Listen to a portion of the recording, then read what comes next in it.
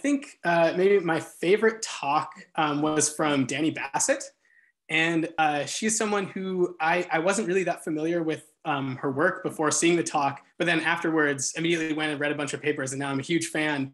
But one of the things that really stood out to me was in particular sort of her description of her early experience where, I would have been very fortunate and privileged to come from a very supportive background all throughout my life, but she described having grown up in a community that didn't necessarily value the kind of sort of independent endeavors that she was going after, and didn't have maybe the same sort of conception of the role of women in society that she was finding herself pursuing.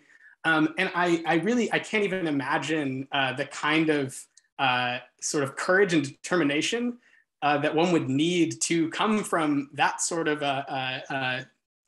background and to pursue this very sort of non-conventional path that she's taken. I think her research is so creative, and her research program, I think, reflects that kind of bravery and determination, because she really is doing these very creative and interesting things in science. And I think so overall, sort of hearing her story and seeing her science was very powerful to me. And I also think that she ended her talk, if I can find this here, with some words that I found somewhat inspirational, where she